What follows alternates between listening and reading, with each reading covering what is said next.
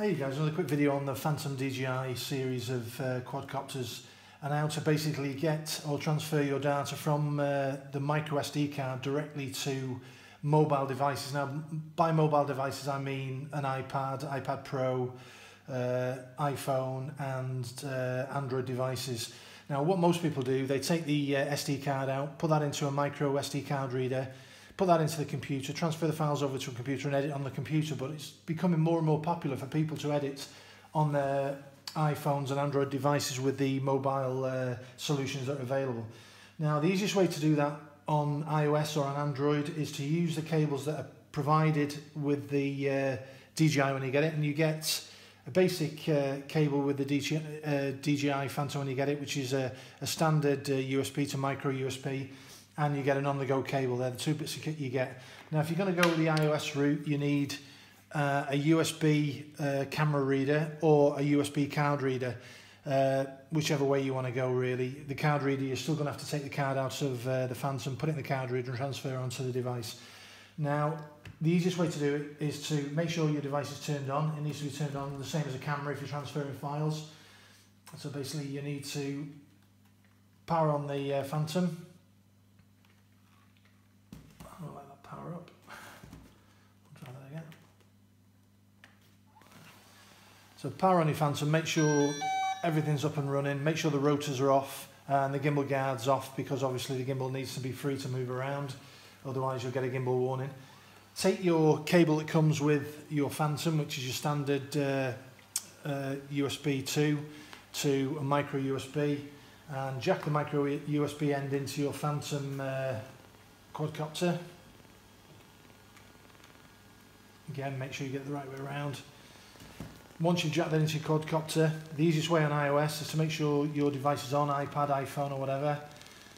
So we'll switch this on quickly. Hide the code there. So we're actually on there, so we'll go back to the home screen and we'll connect this through the USB camera reader on the iOS device. Now on iOS you have to wait a few seconds before you can start to import, so we'll give it a second to load onto the screen. And as you can see, we get a pop-up screen straight away. And what you basically have to do on the iOS device is very, very simple.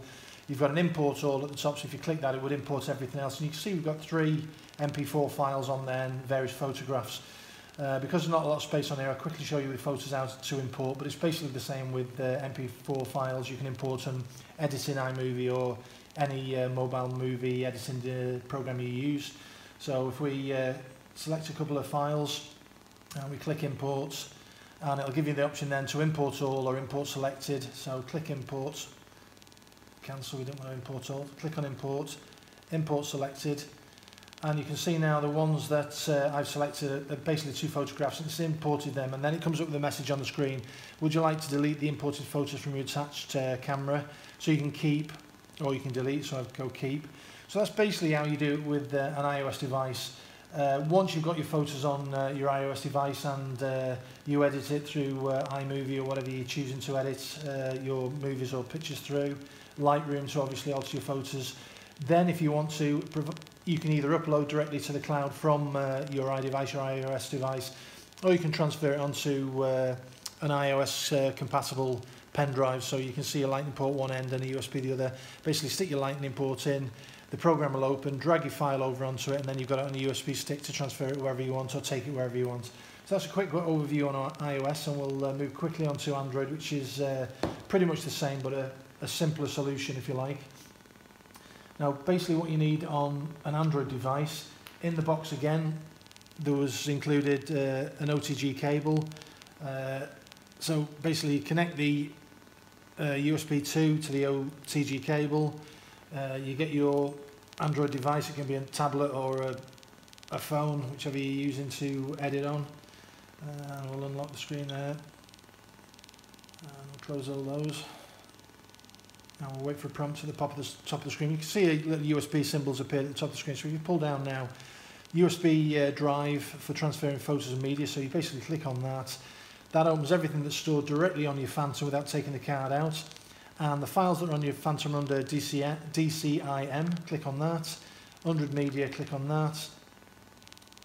And you can see all the files again are actually on the Phantom, show up on your phone or tablet. It's the same on a tablet, basically a different interface. This is a Samsung phone that has its own built-in file manager, but if you get something like a Nexus, you can put a file manager that's free off the Google Play Store, no problem.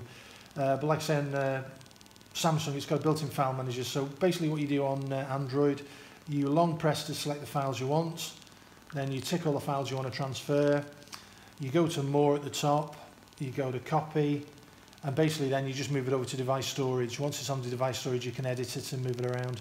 So that's basically a quick tutorial about moving files without taking your SD card out, directly with the included cables that come with your DJI, directly onto your Android device or your iOS device to edit on a mobile device. Obviously once they're on Android, it's much easier to use the OTG cable to plug in peripherals via a USB hub. You can put a keyboard, a mouse, several drives at once, so you can have 4 or 5 drives open. You can transfer by dragging and dropping around, copying and pasting. A little more difficult on iOS, you have to use a dedicated USB drive with the Lightning and the other drive on the end to transfer and move things to different devices. But to be honest, both are pretty similar. The way iOS is going now with the iPad Pro and the iPhone 7 Plus, the speed of actually managing files and editing through iMovie, to my mind, seems to be far quicker, especially if you've got an old MacBook that's 2 or 3 years old, or even an older Windows laptop. It's very fast process to edit on iOS now. And Android, I've got several mobile editing devices in the Play Store. Anyway, I hope this has been a quick and useful tutorial for you. If you like it, give me a thumbs up, give me a like, subscribe to the channel, and I'll get more videos out to you in the very near future. Thanks for watching.